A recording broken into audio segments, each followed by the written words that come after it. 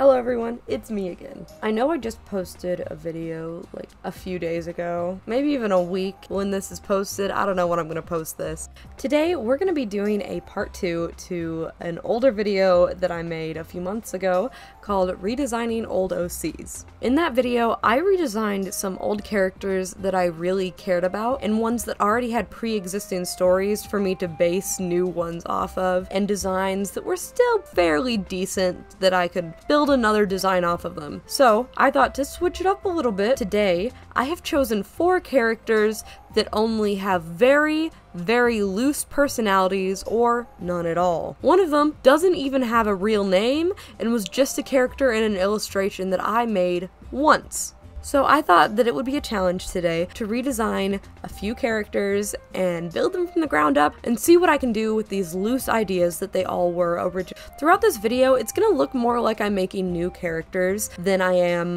redesigning old ones. That's how little I had to work with all of them. I tried to keep to their general theme, but some of these characters just look like entirely different people and have entirely different stories. Things that are just so different that you might not even be able to tell that they were based off the original character at all. So with everything out of the way, we can finally get into our first character. This is Lucy. Lucy was the first time I ever drew a green type of fantasy character. She was supposed to be an orc and goblin. In the picture it says orclin.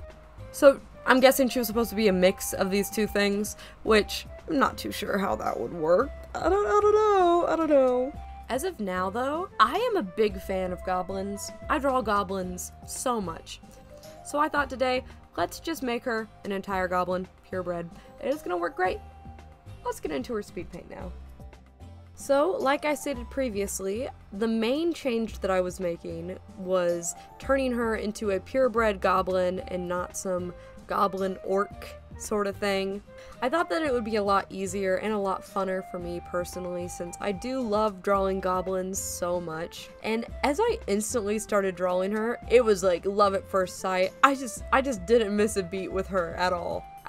She was seeming kind of plain too, so Charlie, my bestie, my Pookie bear, said that I could give her like a little goat and make her like a little wandering trader, and I thought that was so cute. So this is Oat the goat, O-T-E.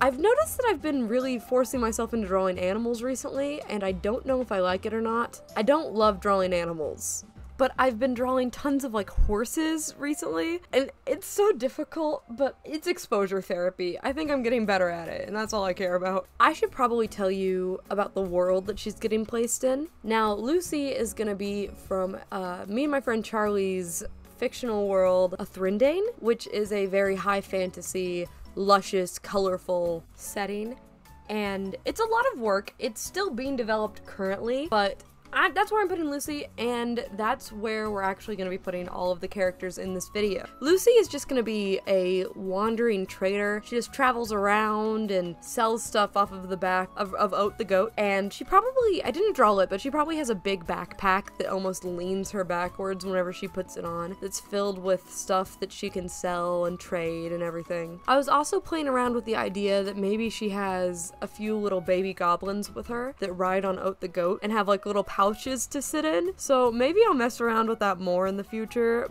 Just imagine how cute that would be. Just a few little babies in like little baby pouch. Oh my goodness, it'd be so cute.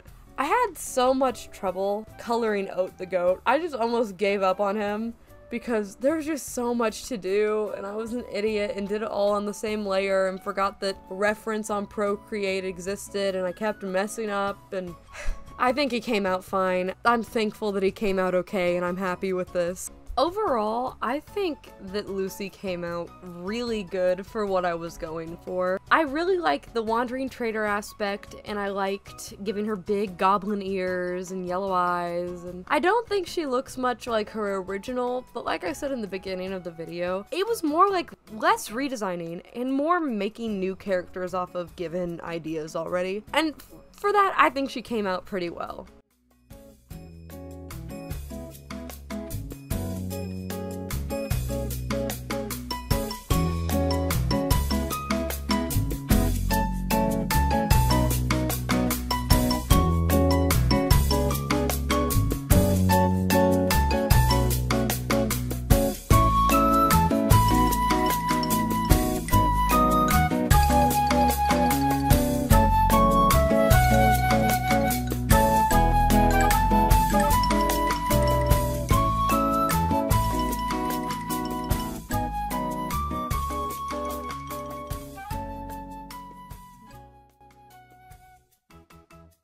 Next up is gonna be this character from an illustration that I did in 2016. This is the one that doesn't have a name, and this is what I meant by blank slate. I have so much to work with. I don't remember anything about this character. I don't know if they had a personality. I don't even know if they were a character. All I knew is that I thought that I could put them into my world pretty easily, so that's what I did. First, I had to give her a name, and I chose the name Mir, M-I-I-R. I had so much to work with here, because I was essentially changing this entire character. I knew one thing though. I wanted to make her part of the Coven. The Coven, or the Order of the Red Sigil, is a divine group of witches in Thrindain, all circled around their goddess, Ophelia. The Coven works in an interesting way where all of these witches get their magic from Ophelia's life force herself. She is a part of every witch under her care, and for that reason, all witches, after living with her for a long period of time, will begin to somewhat resemble her in a way. So from horns to skin tone to hair, all sorts of things will start to resemble Miss Ophelia.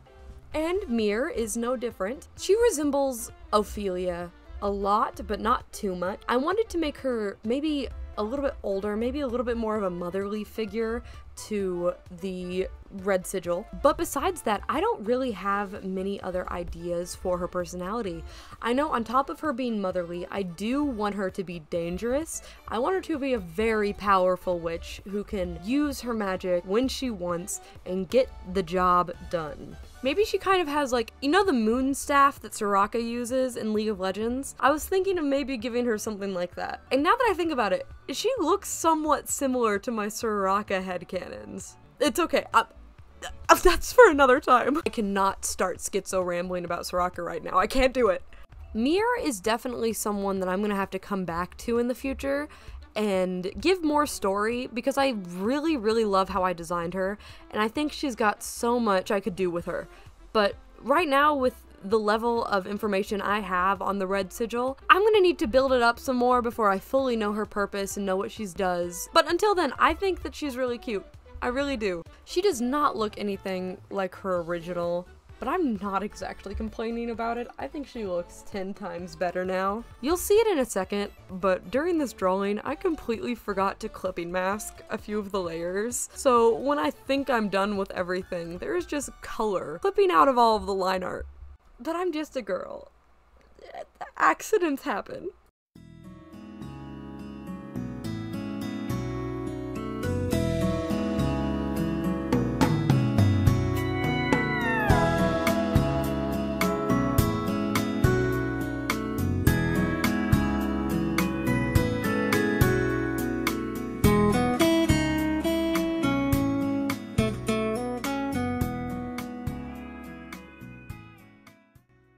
We're gonna have a lot of fun with the next two characters because they are both connected to the same story, meaning I get to do a little bit more with them. They're also my favorites from the video, so I actually gave them some personality and some backstory, and they seem like real characters compared to the other ones, okay? Okay, let's get into it.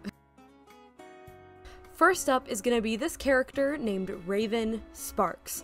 I believe I made her in 2018. I think, maybe 2017. One of those. It's one of those. I don't know much about her besides the fact that she was a pirate and she had this pretty town dress whenever she went into town. So I thought, let's combine the pretty town dress and the pirate aspects and make an entire new character of the same name. And let me tell you, it's a cook. It's a cook. I cooked. I already knew pretty well in my brain what I wanted to do with her design. I wanted 3 aspects: pirate, pretty dress, and very bright colors. Because Thrindain is so lush and vibrant and beautiful, that means that all of the materials that get used for dyes and decorations are going to mimic how lush the environment is. So I knew from the start that I needed to put her in a very colorful skirt that you probably wouldn't see in medieval times, but I never follow those rules. Like the other two, Raven just came to me. She was the first one I did out of all 3 of them, and it was so easy to color her and to draw her. It was so easy. I don't have much else to say about her design, so I'm gonna get into her character. Raven is the captain of a very flamboyant pirate ship. I haven't actually thought about it way too much because these are all very underdeveloped characters that have a lot of time to grow.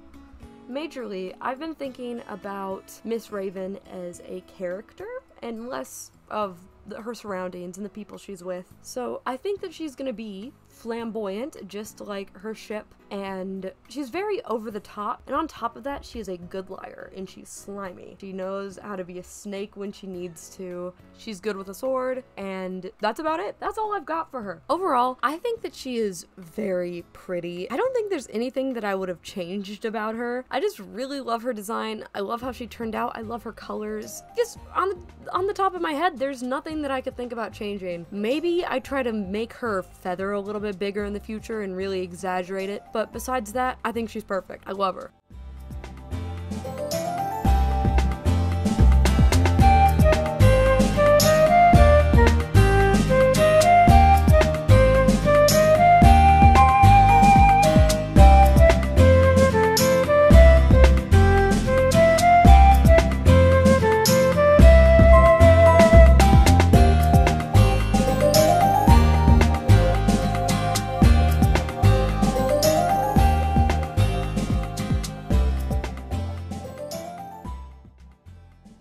And our final character for today is gonna be Kiso. Kiso was a old character from 2018, I believe, who was this bird lady who lived with this fanatic prince sort of character, and that was about it. She didn't really get that far in development, so we have a good bit to work with, and I'm excited.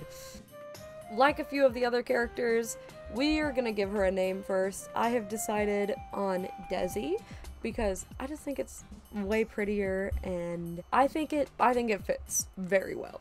Desi is the daughter of a Thrindane's king, late king, who's the biggest piece in the Athrindane mystery. After the passing of his wife, the king goes around, and because of the stuff that he gets up to, he has like 100 children. Maybe more. They only really know a very small percentage of these kids are his. There's one telling factor though. It is that all of his children have something called the King's Mark, which is a small amount of discoloration on their face and a little bit of their body that all is the exact same as the king's. It's very similar to vitiligo, so it gets mixed up a lot with all the people in Athrindane that have vitiligo because it is not uncommon there. On to more of the story. After his passing, they have to decide which one of these kids is gonna be the heir, which is a little bit difficult because there is so many of them and they don't know just how many there are. Desi is one of the children that they know is his. She lives in the palace and they keep her kind of safe and locked away, thinking that she may have to be the heir if none of the other kids show up in time. And because of this, she is incredibly sheltered and doesn't get out much and doesn't really experience what it's like to be a young woman. She is a bird locked in a cage. She just wants to get out there and experience everything that she can. This all comes to a head when she encounters Captain Raven. I don't know the exact details of it yet, but somehow the two of them get mixed up together and end up going on these adventures together, and it gives Desi this reason to leave and experience life. I think Desi is probably really naive compared to Raven. She's naive and she's sweet and she doesn't know much about the world, which can be really cruel. So it leads to her being way more hopeful than the more hardened Raven would be. And I think that's really fun, and I think it's a really nice dynamic.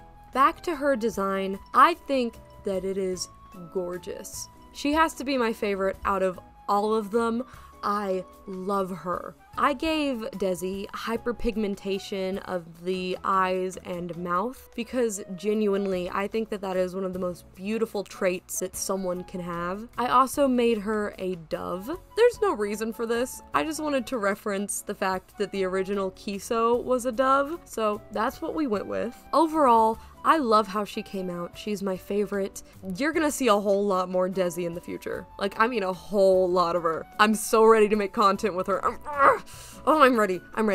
I also realized that her and Hala from the last Redesigning Old OCs are the last ones in the video, and both end up being my favorite, so maybe there's a little correlation in that. I don't know.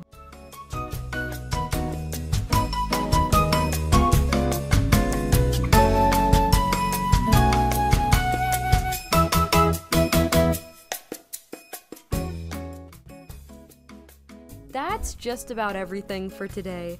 I had a lot of fun with these characters, and I think they all turned out really, really well. I'm happier with them than the last redesigns, and maybe it's because I was in my element. I do a lot better when it's fantasy design. I don't know. That's just how I am. Desi was definitely my favorite out of all of them, and is totally gonna be the one that gets more content than everyone else, but hopefully within a few months, I'll have little stories for everyone. You can never have too many OCs, okay? Okay? That about wraps everything up for today. I hope that you all enjoyed this video, and I hope that I can get another one out to you soon, but I might lose that motivation, and it might be about a month. I don't know. If you want to support me, please go check out my Etsy, link in the description, or if you don't have the money to order keychains on Etsy, just subscribe, like the video, if you enjoyed it. Thank you. In case I don't see any of you anymore, good afternoon, good evening, and good night.